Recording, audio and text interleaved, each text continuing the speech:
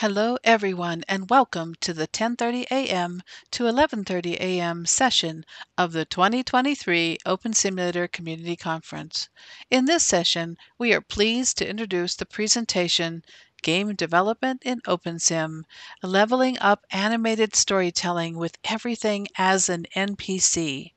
Nara is an award-winning author, poet, and game writer. Dorena Bree has been a part of Nara's Nook since 2014. This was her first appearance in 3D story building. Siobhan Muir is an award-winning romance author and she has published over 40 books. She worked on Open Simulator for 11 years, meshing written stories with visual and virtual scenes that readers can walk through. She's created hypergrid stories and is bridging the gap between non-gamers and virtual storytelling. And their colleague, Shannon Albright, a romance author, graphic artist, and content creator. Mal Burns is host of In-World Review, a weekly news and discussion program which has been running for over 10 years. Please check out the website found at conference.opensimulator.org for speaker bios, details of the sessions, and the full schedule of events. The session is being live streamed and recorded, so if you have questions or comments during the session, you may send tweets to @opensimcc with the hashtag #OSCC23. We have some special instructions for you, so please look at the chat as well as listen to these instructions. Before we get started, I want to share a few tips on viewer settings that will help you to see what is happening on the stage. The settings OSCC prepares you for when you sit in the audience using the optimal settings for a presentation. However, this project has a larger scene, a larger scope, and more avatars, so you'll need to change a few things to give us a better shot at success and to give you a better shot at enjoying this. Even if we don't pull this off, it should be a fun ride. After all, it is possible. Stay in your seats to avoid roving NPCs, some of which will be invisible. Siobhan has slides for you visual learners. First, please take a look at the settings, the quick settings button. It's in the lower right corner of your display at the bottom of your viewer. Check that lower right button called quick settings. Click to open and find the max avatars slider and set that to at least 22. You have to have it higher if your computer can handle it, but we have a lot of avatars here, and setting it wide open to see everyone could make things really lag for you. So adjust it for your comfort. Also, while you are there, turn off the name tags. That would be in preferences on the general setting. We'll have NPCs all over the place, and the name tags will create too much visual clutter for you. You can close that menu when you're done making those changes. This next change you won't be able to make until each scene starts. Just follow along now as I explain, because it will save you a lot of trouble trying to follow the characters with your camera as the story progresses. We've created a narrator NPC that will be invisible, but positioned on stage in a place where most of the action in the scene will happen, and she will move as the center of the action moves. Again, Siobhan has slides. Now, if you go up to the COM menu, the communications menu, on your menu bar at the top of your viewer, the second button from the left, open that. Click People, and then in the list, find the narrator NPC. Then right-click and zoom in on her.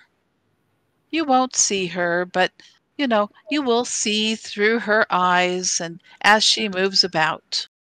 You'll need to zoom in on her again when the next scene starts.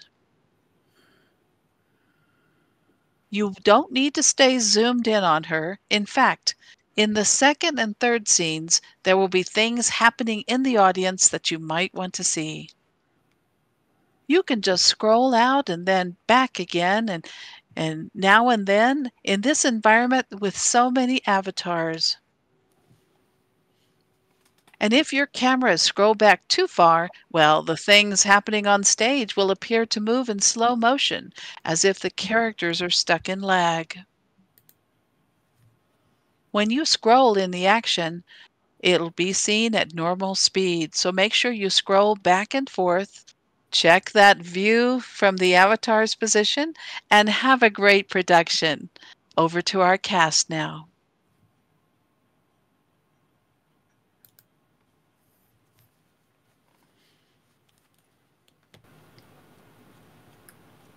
Hello, this is Nara Malone. This project grew out of our continuing research into ways to tell stories in Open Simulator. In the 11 years we've been doing this, most of our efforts have centered around NPCs. This year we decided to level up with a full visual one-act play. And so, given this setting and the season, we thought we'd share our retelling of the Holly King and Oak King, a visual representation of creating a world like we do in opensim, with the same decisions needed for environment, length of day, colors, textures, and location.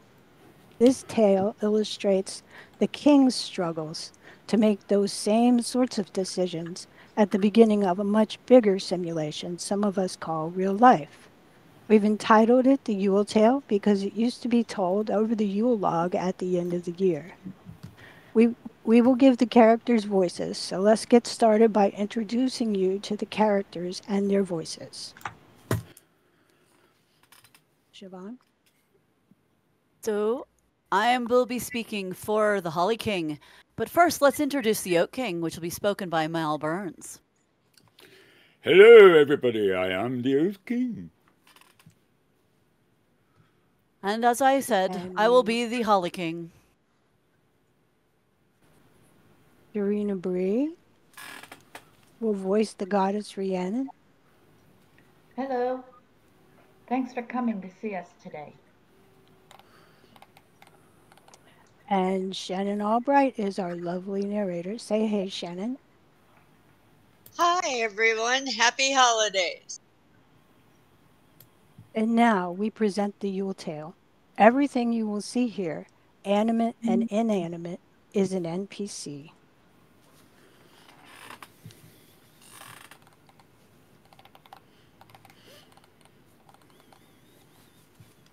Now, let's scroll back in time through decades and centuries, millennia, to the Celtic kingdom we're known then and remembered now as the Holly King and the Oak King. The twins shared their space about as harmoniously as most brothers share things. That is to say, their definition of harmony involved more conflict than the return of the Jedi. The only thing they agreed upon was their love of Rhiannon. The trees should drop their leaves in winter and sleep as the animals do.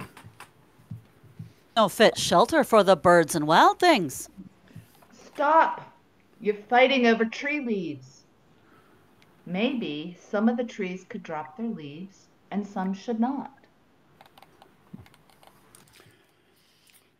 Hey, a fine answer. Right you are, Rhiannon. Makes perfect sense. Fly, beastie! Of course the holly trees should keep their leaves and berries year-round. Hey, and the oaks as well. Dreaded reptiles.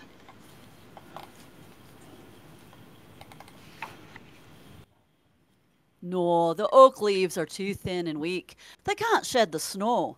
The branches will snap under the weight.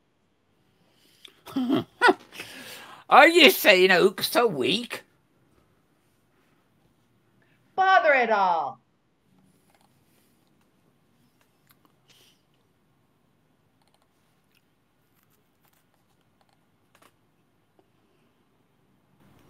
Holly, use some sense instead of arguing with everything he says.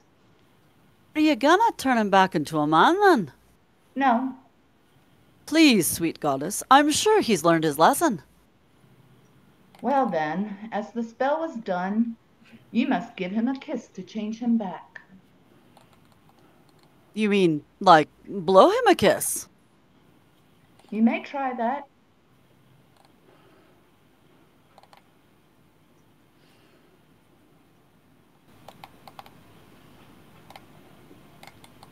I don't see why the two of you have to make this so complicated.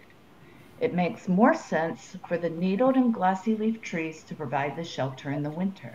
The rest, like the oaks, can drop their leaves and seeds, providing food to be stored through the winter sleep. All that means is to choose the length of the seasons. Spring and summer are the fairest and most useful, and so we should follow the same pattern as we do for waking and sleeping. It's absurd. Fall and winter are the fairest and most practical. Huh! What's practical about freezing your ass off? It is the time of crafting, telling tales, writing books, and making art. These things all need the darkness, the solitude to germinate, as a seed does in the dark and damp soil.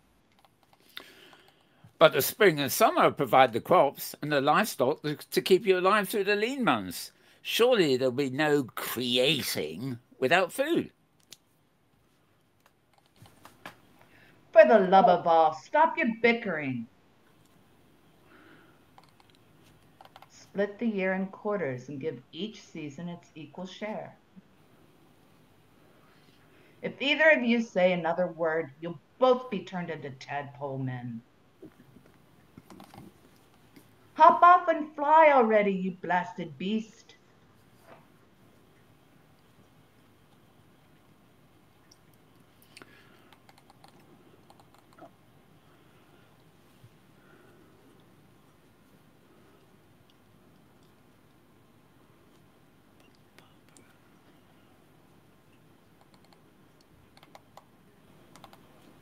And a relative peace settled over the land.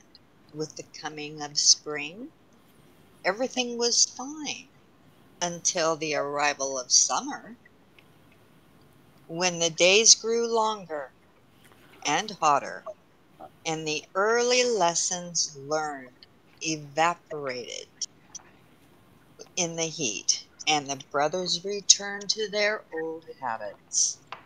And with the coming of spring, everything was fine.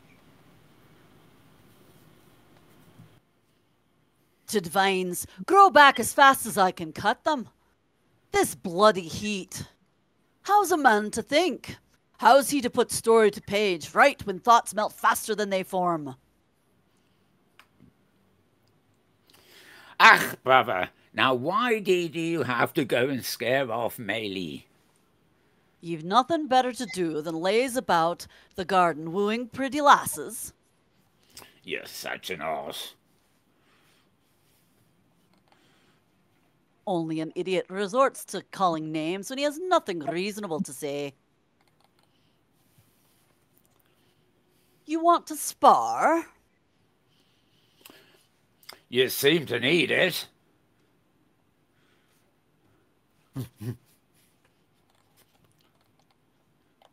Will you act right?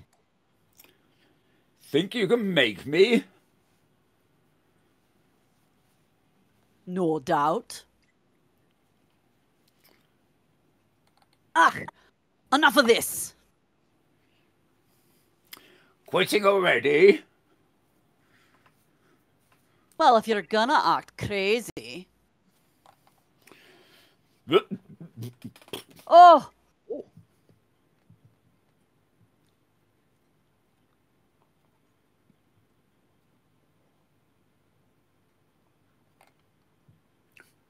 Shut your gob. Oh! Flipped! Watch out!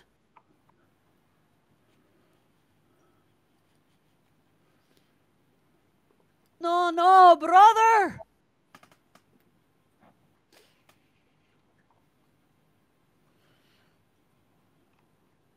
stay with me. Someone help! I've killed my brother, Rhiannon.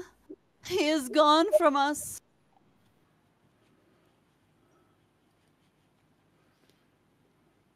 No, no.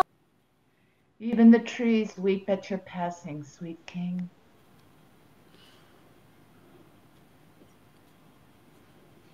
Summer gave way to fall, and fall to winter. The darkness and the cold deepened with each passing day, but the Holly King could take no joy in it.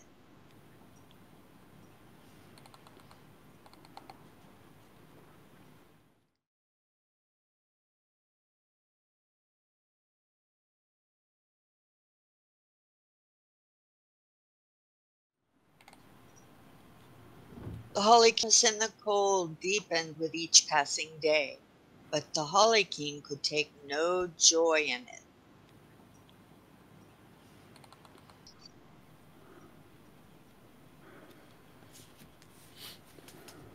The snows came and drifted across the doors of the keep, and the people kept to their cottages, the animals to their burrows. Only the hungry wolves roamed the forest. My brother's gone, and there's no way to right this wrong beyond joining him in the next life. I don't deserve such an escape. I deserve all the suffering my brother's death has brought.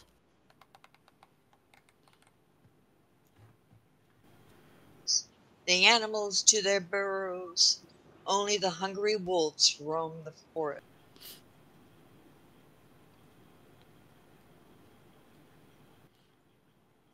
What is that light?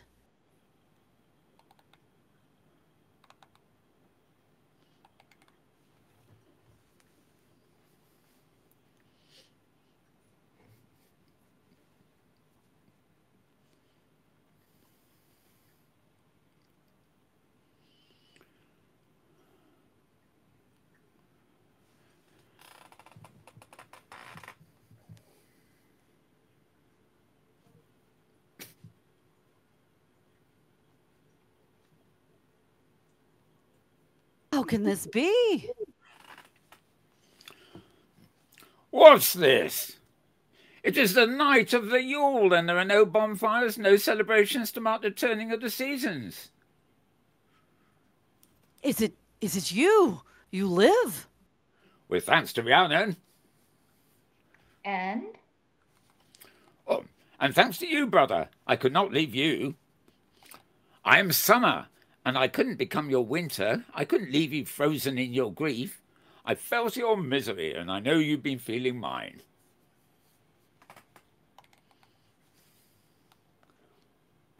Let us join in the celebration of Yule.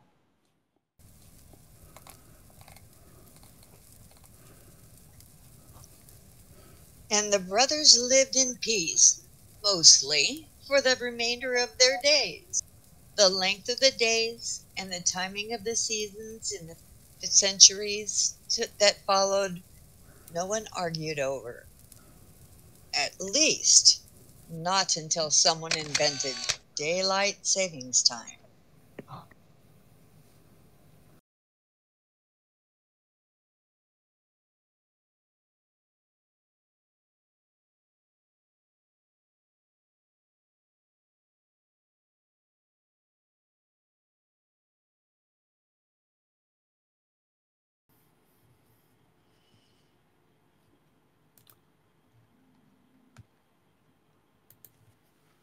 Well, thank you for a wonderful, wonderful session. And we are going to have a panel next. So our panelists are going to get set up and talk about this amazing production and their work on game development in opensim, leveling up animated storytelling with everything as an NPC.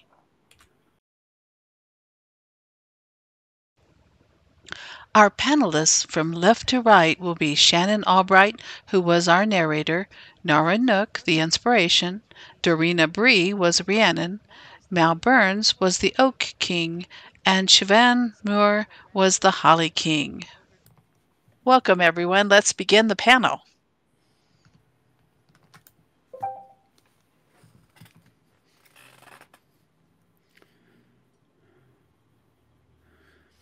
Okay, yeah, well, I'm going to start it because I can't see anybody else starting it.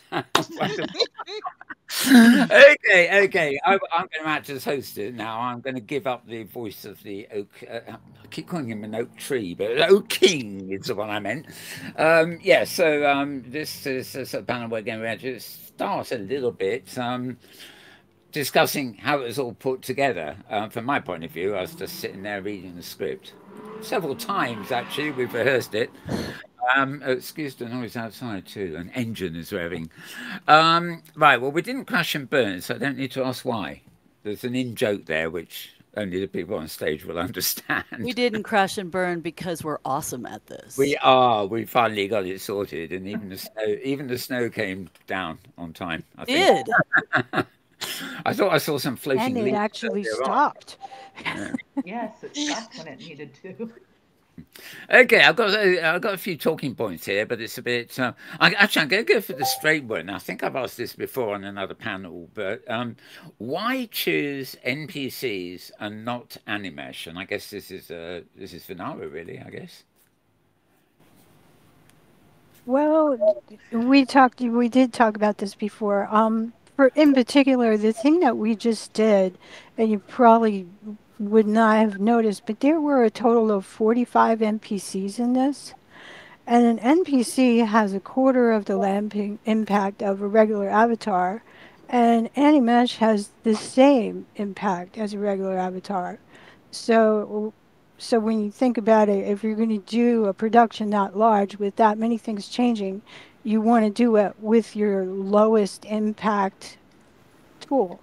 And another thing about NPCs is we can really simply make fast things happen. Like when you saw the goddess Rhiannon turn the Oak King into a frogman, that happened in like 100th of a second. And we do that with just an appearance change. And so to change that with Animesh or something like that would have been, much harder scripting wise, and it would have been not quite as fast. You wouldn't have had that instant change. So those are just a couple of the reasons. All right.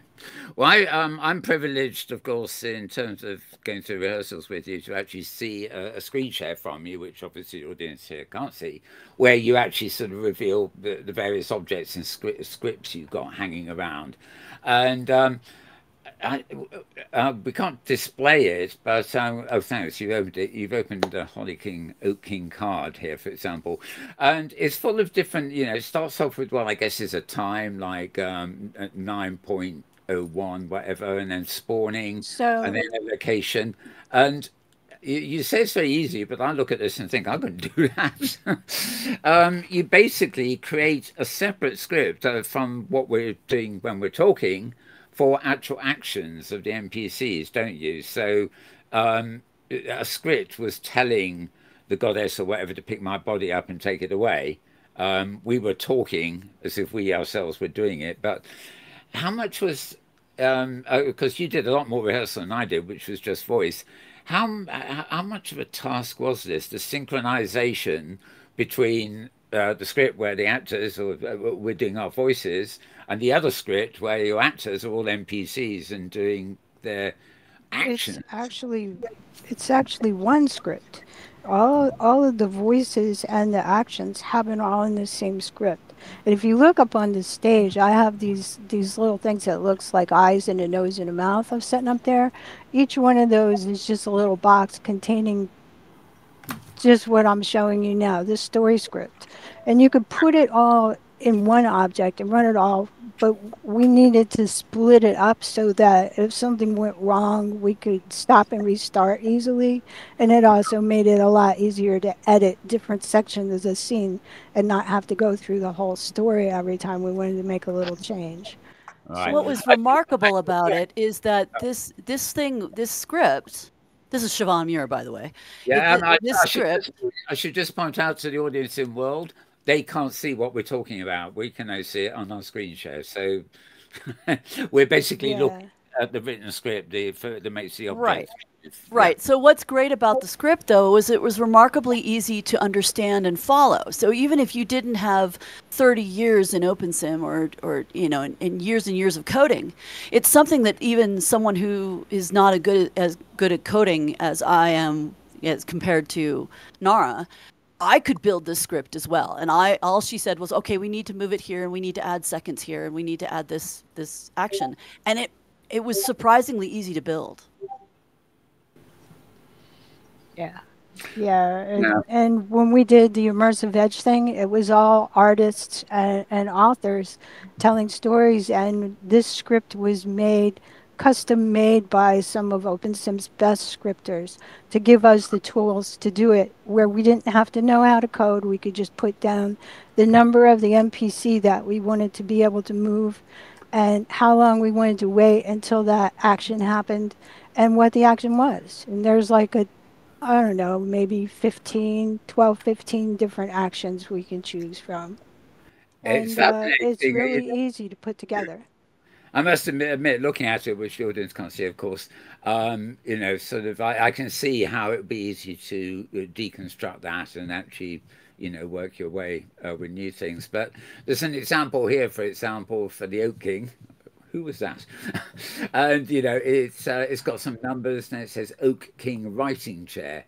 Now, when I was reading the script, I had no idea what this was. You can't read the script and watch the scene at the same time unless you're in it, I think the magic is that action was taking place while I was just reading a script, and at the time I couldn't see what was happening. I was just taking my cue at the exact time, so to speak, and you of course were controlling what was happened. Now, do the rest of you, you also specialize in a bit of a different area? Does one of you specialize in the story, another in the props, another in the script, or in whatever? Have you got your little niche? Yes, exactly. So maybe Shannon can tell you. Shannon helped me to do the character designs. We like picked out images. You remember that, Shannon? Yeah, I do. Oh, I do. Yeah. We And went then from we opened the Fuse app and we built them together in the Fuse app, and then handed them off to Dorena, who's our mesh specialist. yeah. And Dorena, you want to tell us what you did with that? I cleaned them up quite a bit as far as just the geometry of them to lower them enough to be able to bring them in here easily.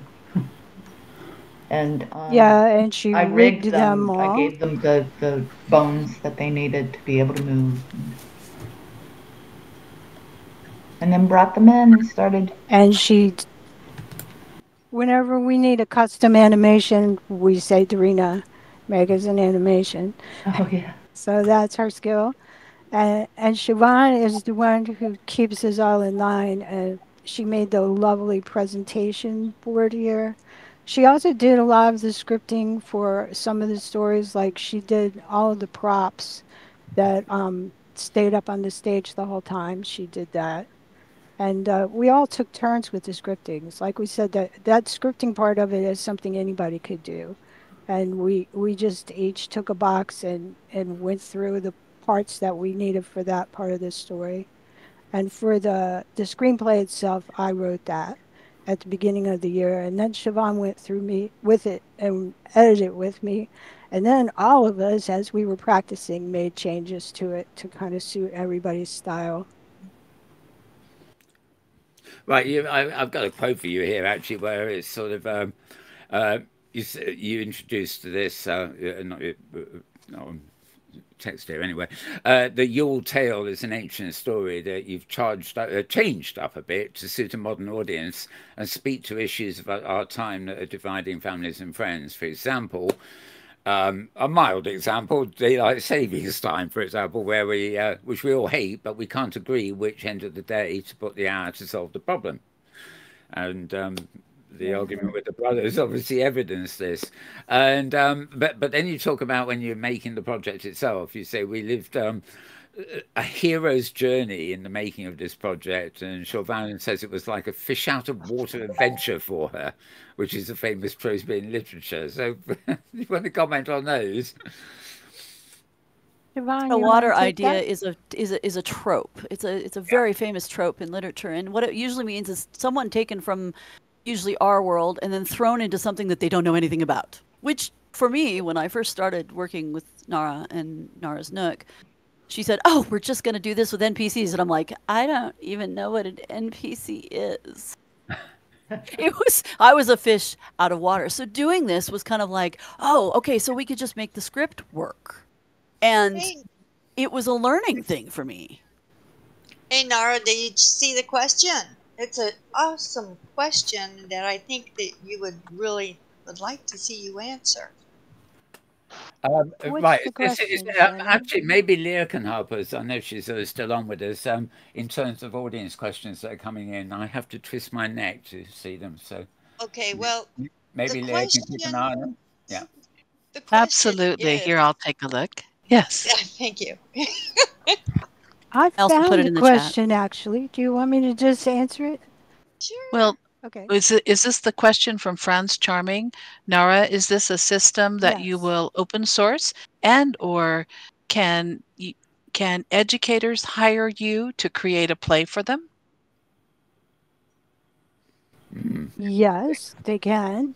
And yes, it's open source. We put all of the tools that we use to make this presentation in our booth in Expo 3. So you can just go there and grab those boxes. And there's even a couple of little demo items. You'll see the Oak King and the Holly King sitting there. And Siobhan made just a little sample disc of the goddess Rhiannon. If you click that disc, you'll see her come up and res the little flying dragon and such. So, yes, and Franz is right. The script that we're talking about is not your typical open script. It was written by Fred Backhausen, Anya, and I can't say her last name, but I can spell it Caoimhe, I Kiva. think. Oh yes, I'm Yeah, that's it. Kiva. And Yep. Anya's no longer with us, but she wrote a lot of this. Neothar Cortex wrote part of it. I think some of it came from Wizardry and Steamworks, and some from Jessie Campbell, who she is no longer with us either. So, but all of this was written open source and contributed to us to promote our like hypergrid storytelling projects and to do storytelling in OpenSim. And it's there for anyone to use. And we are all, we love what we do here and we're happy to help people if they're trying to do this. Okay, I've got another question. Unless Leah's got any more from the audience. Have you got any more from the audience yet?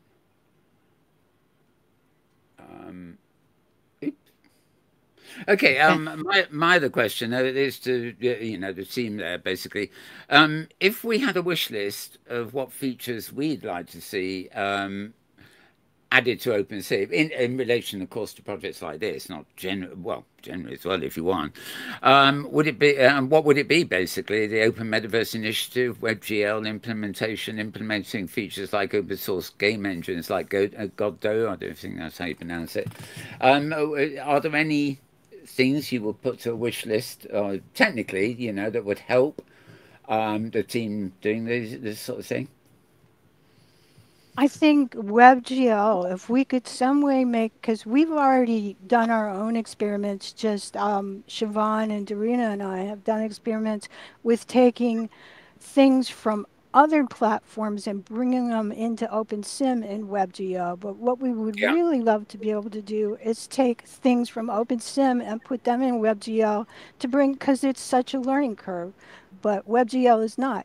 So if you could put like a WebGL story or a WebGL region that people can go into and interact with and encourage them to then look deeper into OpenSim and come in here and see what all's going on in here, I think it would be just such a powerful tool to bring more and different kinds of creators into OpenSim.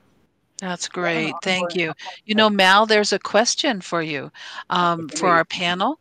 The question is the use of AI an option for future storytelling and game development in virtual worlds? Well, I saw that. I mean, the answer is, obviously yes. AI has a future in just about everything. There are separate issues as to what we should and shouldn't do with it. I mean, if I was alive 120 years ago and somebody was having a referendum on whether domestic motor cars should be allowed, I rather think we'd have voted against it if we could have seen the future. And I wonder if AI is something like that. If we don't tame it at this point in time, we may have, and that 100 years' time, we may not even recognize the planet we're on, and it may have nothing to do with the environment and everything to do with AI's being the primary life form. So, we've got to watch what we're doing. But I think as an age of storytelling, I'm sure Nara will agree with me. I'll hand it to her, but I would say it inevitably will be in terms of the actual storytelling and the writing. We all have in very particular, different perspectives. Yeah, did you see I she's can also speak to talking that about question AI-driven about the NPCs? AI Yeah. NPC. I've already done that. I've already brought. I did not use, like, I don't use the open AI stuff, and I don't use any of the commercial AIs. I used an open source small large language model, and I connected my NPCs, because when I first came to OpenSim, the first thing I did was take an NPC and connect it to AML, which is an older version of AI.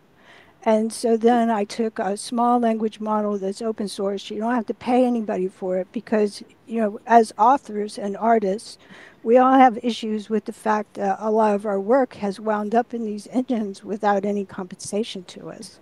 So Without our consent.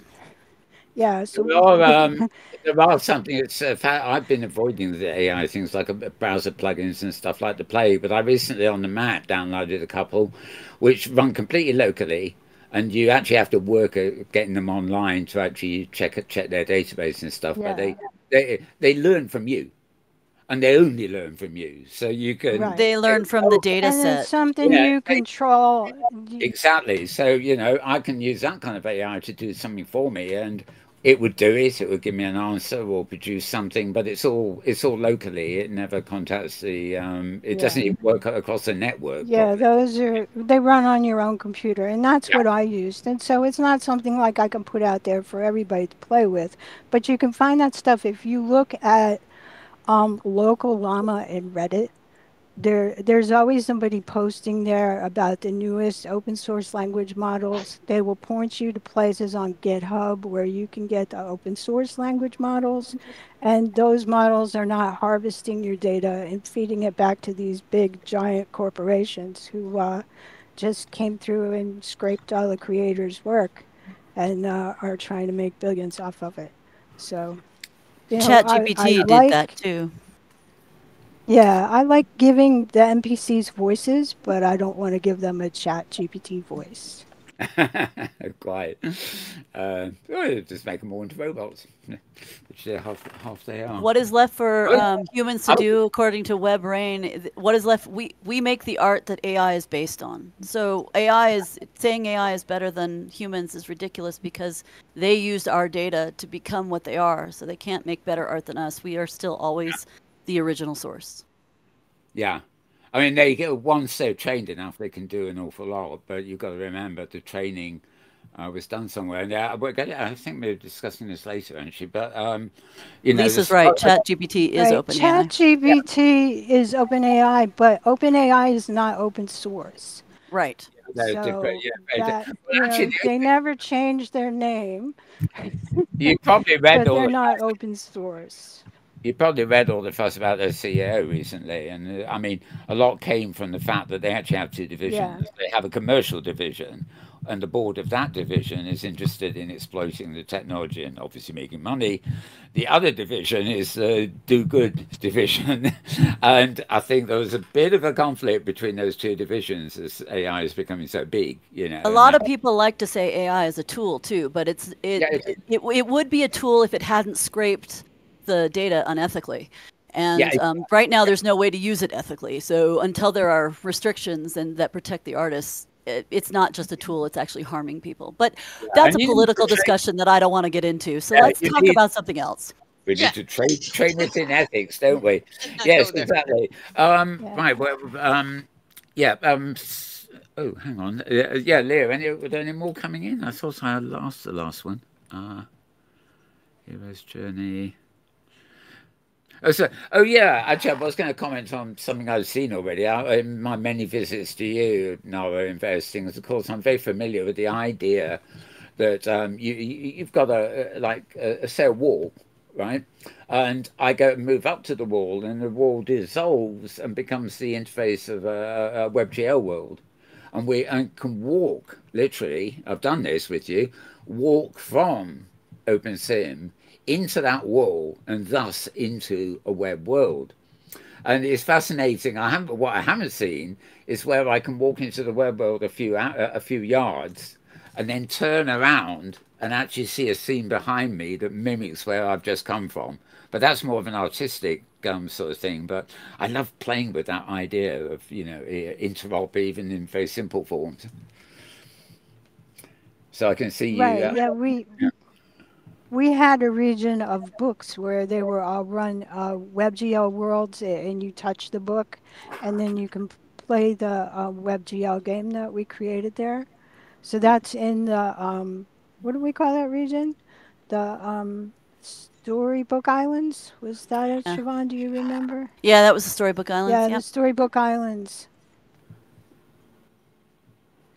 VRML, that's interesting. That's going back away. That's Tony Parisi, isn't it? Yeah, VRML, I think. Yeah, years ago, 30 years ago. Not like, it might even have been 80. Well, I don't know. That is all technology, but it's a shame, really. It was never really pursued because. Yeah, I'm hoping that they will take something like Godot and integrate it with opensim in a way that we can use WebGL here to, interface with the web instead of all of it being in world. We were talking I was talking to somebody yesterday. There was an example that the Open Metaverse Interop people did. They were here last year. And they're actually able to go into a WebXR world, and they're able to, which appears on a tab in a web browser, but it looks like a world, not too complex, of course, but basically it. And then you explore that world, but you come across a teleporter, like a hypergate, and you go through that hypergate into a completely different web world. And it raises the spectre of, would you open a tab and go and search for hypergates and hypergate to other web worlds? Or would you simply open a separate tab for each of those web worlds? Because it's doing both at once, if you see what I mean. Except if you take the teleport from the tab you're in, you're obviously stays in the same tab. Whereas, if you do it via the browser, you open up separate tabs and switch between them. And it's intriguing, which one will we choose? I don't know. Is that what the Open Metaverse Initiative is doing? They're trying to integrate opensim with things so we can hypergrid. Well, they're looking at interop. OMI, I'm talking about. We interviewed them here last year. The name that I always say Open Metaverse Initiative, but it's not. It's Open Metaverse Interop. In other words, their concern is interoperability. So they're doing a lot of things about file types that can exist in different places at the same time. In other words, they're compatible with different exciting. And moving from one WebXR instance into another seamlessly, because we complain that various worlds have nothing in common and we can't go from one to another. But if you consider the common layer in WebXR is the web. So in fact, the web is behaving, or JavaScript and everything else that runs on it is behaving like the platform. And so different web worlds actually share the same platform in a simplistic way. You think you could just make a portal to move between web worlds, right? Yeah. And I love the way we can walk into your gates here. Unfortunately, we can't walk back because we can, of course, we press the escape button, which closes the gates of the world we've walked into. But I mean, you can't just turn back around and walk back where you came from. But in the future, who knows? All this may be possible. So one of my last questions, I'm just looking. Oh yeah, we've got about 5 minutes left. The crucial question: what next for the Nuke team? We're going to be spending the next year. I promise, Siobhan, we're going to be spending the next year finishing up a big project we're doing in Unity called the Storyteller's Castle. And we've been working on that for a couple years now. And our focus this year is going to be wrapping that project. And another one, Dorena and I were doing for games for empathy. We've been working on that project for a couple of years, and we're going to wrap that one too. So we've got a busy year ahead of us, and we probably will not be doing another project for OpenSim next year because this one took us all year. We started working on this in January, and so, we just won't have time to do it. But we'll be back to watch everybody else and what they come up with. Yeah, big news, but that's the we become the voyeur or something. Yeah, that's good. You mentioned Unity. I mean, do any of your projects involve actually building in Unity, which of course is principally Mesh, and then bringing that into OpenSim, or are you thinking much more of building things in Unity? Yeah, we do. We do that quite a bit. In fact, some of the things that we used here in today's project were built in Unity and brought into to OpenSim. As the avatars were built in an application called Fuse and brought into OpenSim, but we can use them in both Unity and OpenSim. So we're trying to find ways to merge our two loves, Unity and OpenSim. Yeah, and of course, not to put a finer point on it, if you author in Unity, it's missing the real time sharing authoring that we have here, which I think is the key to OpenSim. Yeah, there's no community for that. Yeah. Well, we really like this community. I read a prim, I hand it to a sculptor who mangles it, then they hand it to an artist who does the textures and stuff, and then somebody else gets it to do the lighting on it, and all that can be done in real time in OpenSim and in Second Life for that matter. No other platform, the whole new wave that have come along, has that facility, that one facility of co-creating in real time. You can meet in real time, you can travel, you can walk around a mesh village that's already created in real time, but you can't actually have a team create in real time, except in OpenSim and possibly Second Life, of course. Right. That's why I like to create here, because we can all, the four of us can get together and come in and build things here. So, yeah. Yeah. Sunspace, I believe, is also Unity. I need to look into that. I know I've went into their beta before. Go ahead, Mel. They have they have a second version called Break Room. Which what they've done now is they've focused Break Room on the enterprise, and all their consumer people are focused on Sciencebase. And you can get from Break Room to Sciencebase, but not the other way around. But their versions are the same thing. But interesting, Adam Frisby, who many of you know, he was one of the founders of OpenSim here, but he, of course, a principal person who runs Sciencebase now. They have recently changed everything. Regular users now get a lot more land, a lot more storage, and I mean a lot, like going up from 500K to 5,000 gigabytes or so. Not quite that much, but they've really given the public free users a lot more value for their non-money, I guess you could say. But they've laid down the law for enterprise users that the enterprise users can't play around for free anymore. They've got to go to Break Room. But it's a very good point. Sun mentioned this, but in fact, most of the tools in Sciencebase, there's a whole subset of Unity tools that you can use, and it'd be lovely to have that in OpenSim. But because Sciencebase is built on Unity anyway, it's easy to make a toolbox, of things you can do that is a subset of Unity. And that's really not really quite the same as a team mangling in real time.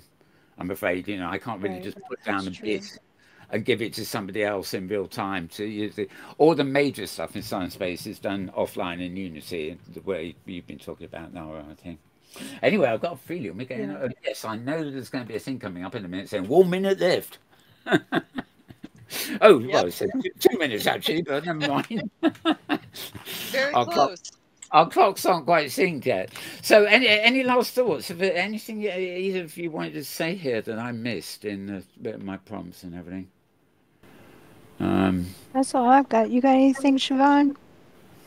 That look for our projects coming in Unity. It'll be pretty exciting. Sure. Anywhere particularly people can go on the web or whatever to find links to Unity, by the way, to connect with you in that way. We're active on MeWe and where else, Siobhan?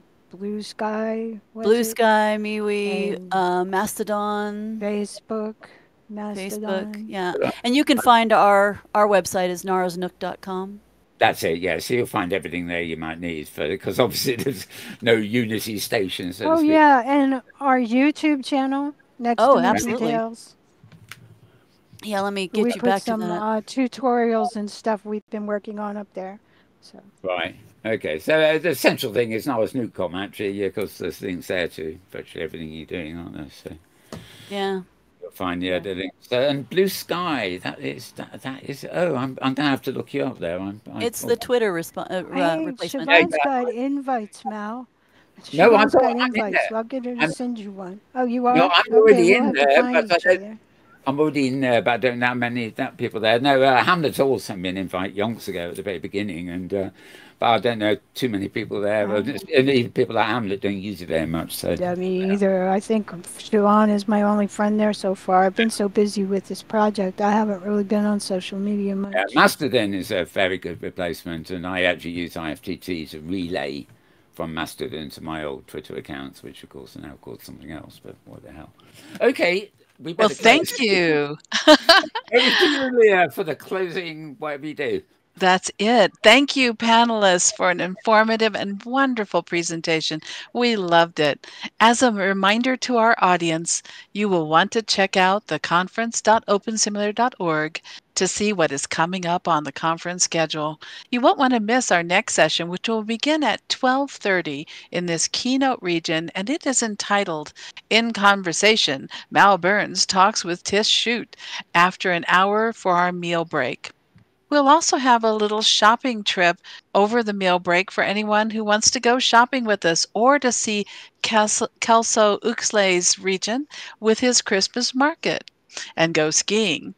Also, we encourage you to visit the OSCC23 Poster Expo in the OSCC Expo 3 region to find accompanying information on presentations and to explore the hypergrid resources in OSCC Expo 2 region, along with our sponsor and crowdfunder booths located throughout all of the OSCC regions. Thank you again to our panel and to you, the audience.